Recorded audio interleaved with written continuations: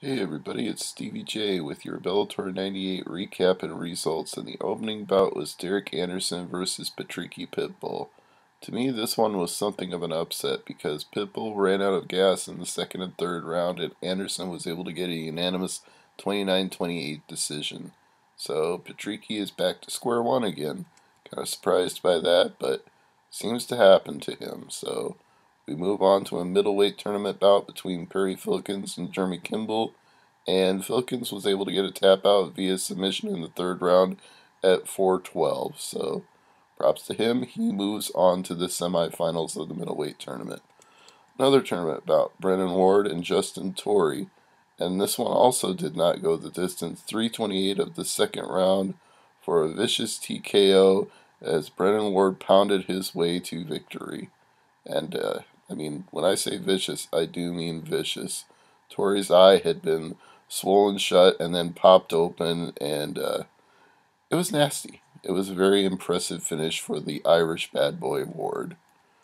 The arm collector Giva Santana did not have his way with Jason Butcher, and he seemed to give a retirement speech afterwards. But first, you should know that it was a TKO 110 and R2.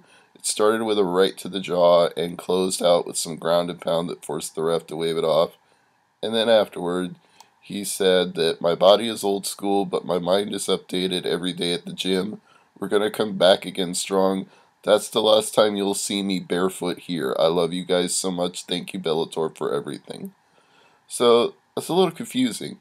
At first he says, you'll see me again, and then he says, that's the last time you'll see me barefoot. What exactly is he trying to say here? It came off like a retirement speech, but I really don't know. Anyway, another middleweight bout.